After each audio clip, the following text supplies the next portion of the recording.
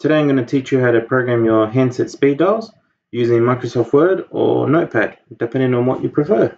And then you can extract the file and load them to other handsets, so they all have the same speed dials.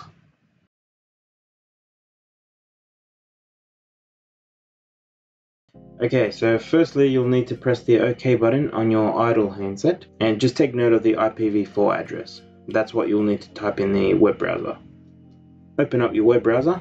Up the top in the address bar, type in the IPv4 address, just like so, and hit enter. Now the default username and password is admin. It may have changed depending on who installed the system for you. There is also a user level account, which the credentials are user and user. So once you're in, up the top you click on directory, and this is where your contact list is going to be. As you can see, there are many options, not just one phone number per contact. You can import many. You can also put them in different groups, change their ringtones, and use them per account if you have different accounts on that same handset. I'm only going to put a test contact in here with fake numbers, and you hit add.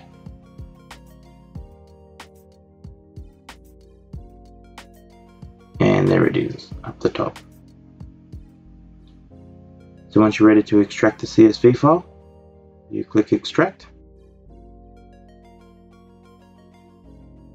It is a good idea to save at least one contact using this web browser, because then when you extract the file, you know what format all the other numbers need to be, and it's a lot easier for you to see that.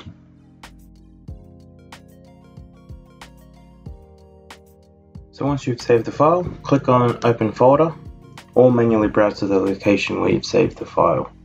Right click, Open with Notepad. I find Notepad's the easiest for me. Usually I copy and paste the second line there and just change the number and names. You can delete the top line, you don't need it, but I'll leave it for an example as to what happens. It actually uploads it as a contact if you don't delete it. So then I'll go ahead and enter a second contact. When you are done, save the file. Then go back to the Yealink website or web page, and you go down the bottom, browse the folder, and hit upload or import. Sorry. So if you leave that first line, you'll see that it actually thinks it's a contact, so I always delete it.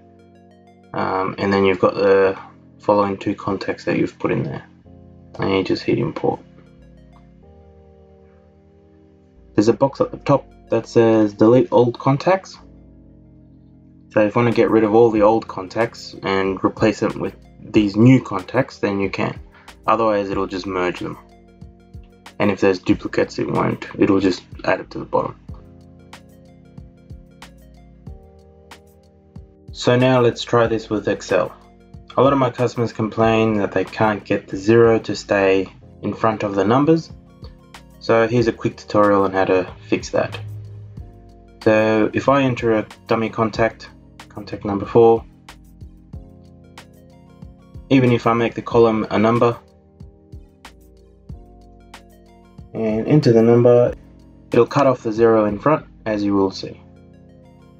So it's best to highlight the columns, right click or go up the top to format cells, and down the bottom to custom, and on the left hit type and enter 10 zeros in that field, as you can see. Hit OK, and the number should keep the 0 in front now. And that's how you get around that issue.